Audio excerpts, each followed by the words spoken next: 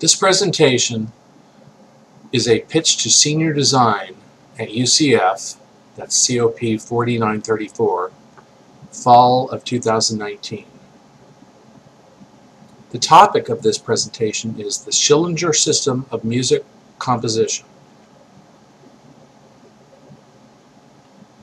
So for all of my pitches here in fall of 2019, you can go to ricklineker.com/pitches2019 and download the slides or review or take a look at a recording I made of this pitch, and hopefully that will give you a better idea of what I'm asking for and give you a better idea of if this project is for you. So in 1943, a guy named Joseph Schillinger wrote The Mathematical Basis of the Arts. And I can tell you, when I first heard about this book, I was all into it. I bought a copy, which was very hard to do at the time. It was a used copy. When I was an undergrad, I bought it. And I looked at it. It was just amazing. It was actually it was about 1,000 pages. And he posited that all art has mathematical relationships at its fundamental.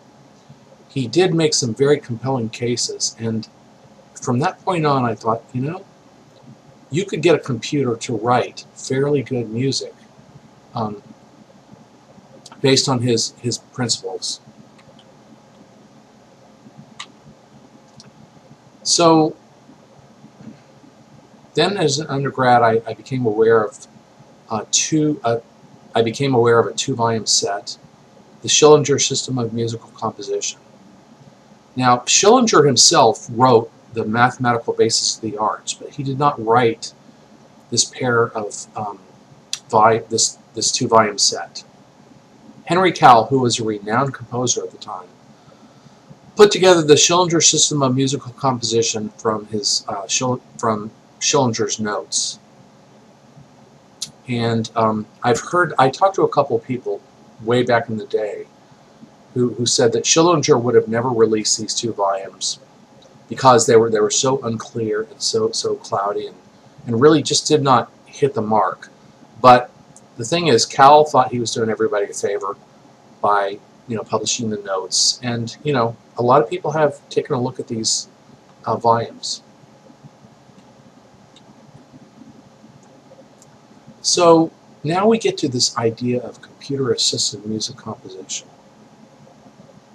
And composers have embraced Schillinger's work as a way to write computer-assisted music composition software. I've exchanged quite a few emails with people especially software engineers who are musically inclined, who said, I'm going to write the next system to automatically compose music based on this system. But the material was written from notes and really very unclear. And I talked to a guy named Asher Zlotnick. He was one of 7 people who Schillinger had passed the baton on to. This guy named Zlotnick lived in Baltimore, and I talked to him because I wanted to study with him when I was an undergrad, and he was willing to take me on, but I didn't have enough money to spend the summer in Baltimore. I had to work because I was your typical poor undergraduate. But one of the things he told me was, he said Schillinger would have never released those 2 volumes because they just weren't very good and weren't very complete, didn't represent his ideas. Mostly what he said, though, was they were too hard to understand because the explanations were so bad. I don't know of a single current composer who has written software that implements Schillinger's ideas. Some really easy attempts at it, but they never actually hit the mark. Besides sort of the difficulty in understanding the material, the 2 volumes are total 1,500 pages between the 2 of them.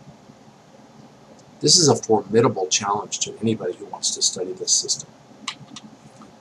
So here's the problem that this project aims to solve: to start a comprehensive explanation that composers and software engineers can use to create computer-assisted composition. Now, when I say composers / software engineers, sometimes, like me, they're the same. I write music, but I'm also a software engineer. I'm actually targeting that very thin sliver of people who are in the music composition and software engineer category. But I think we would have had a lot more progress had there been really, really good understanding of the Schillinger system of musical composition. The problem we're trying to solve is to bring this system of musical composition to an easily understandable and therefore usable system.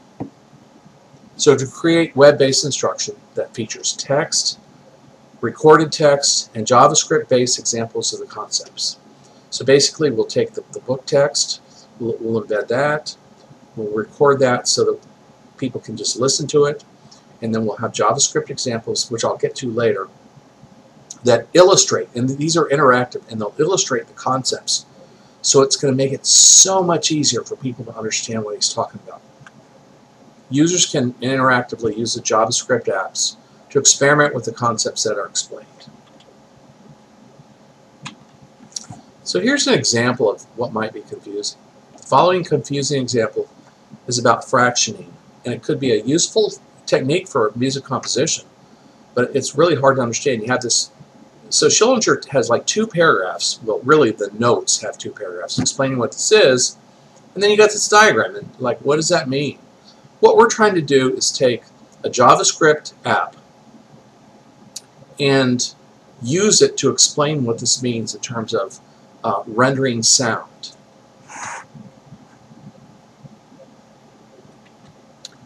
So there are some constraints and enhancements that we'll talk about right now. So obviously out of this 2-volume set we're not going to be able to do the whole thing. It's really divided into 12 different topics. The first one is rhythm. So this project will just be dealing with rhythm. However, the project has to be extensible. It has to basically build a framework so that after this first rhythm topic is expounded on and explained, that the other 11 topics can easily be added. While the team is actually doing the rhythm topic, I might actually myself be doing the next topic, which is harmony, and so I can take advantage of the work that the team does along the way and thus offer really good criticism. The project has to be extensible and create a framework so that the other 11 sections can be added easily. So either I'll do that or future teams will do that. But what you're doing is you're doing the first part of 12 sections. The enhancements are going to be some of the JavaScript apps lend themselves to saving for later visitors to hear. So let's say that previous example I gave you. So I might be able to experiment with that concept, and maybe I want to save it for later people to hear what I've done. So if I choose to save it, it'll go to a database on the internet, and then we'll offer like a list of the last 10 or 20 people, and then I can hear what other people have done and what they've created based on these concepts. Now here is maybe even the most important part of this, is some of the JavaScript apps will lend themselves to machine learning and add-ons. So we can take it from sort of the 1940s to the 2020s, or 2019s, but you'll be done with this project in 2020. And not only will we have the JavaScript apps that illustrate the concepts, but we'll actually be able, for a lot of them, be able to add machine learning. So the organization goes like this. The overall website will be organized into 12 sections of the system, and you're only going to do the first section. However, we need to have the framework able to accept the other 11, because otherwise what good would this be? Only the first section will be developed during this project. However, I may go ahead and do the second section just to make sure that this system is totally extensible, and I can go ahead and add on. Each section will be organized into subsections that include the following. For instance, the rhythm subsection has, I think, 14 subchapters, and so each subchapter that's listed in the book is each subchapter then will be sort of one of 14 sections that can be accessed. And by the way, this book has exceeded its copyright, so it is permissible to put the text literally into the website and to record it literally so people can listen to it. So we'll have audio clips that can be played, which if people don't want to read the text, they can listen to the text. It'd also be really nice to have like some sort of RSS feed so people can put this into their devices. So we're going to have JavaScript apps that illustrate the topics, interactive JavaScript apps. An example of this might be the interferences of periodicities. For this topic, say, a JavaScript app will allow users to select periodicity values, which will then be graphed, and the resulting interference is played as audio. And hopefully maybe even saved to the database so other people can listen to what you've done. So that's kind of the organization of the whole project. So here are the deliverables. A website up to modern standards featuring an introduction to the Schillinger system of musical composition. And by the way, there are quite a few websites that can be used as research there are a number of websites that talk about the Schillinger system of musical composition. None of them do anything about it. None of them really teach you how to use it. But you can find a lot of sort of intro information.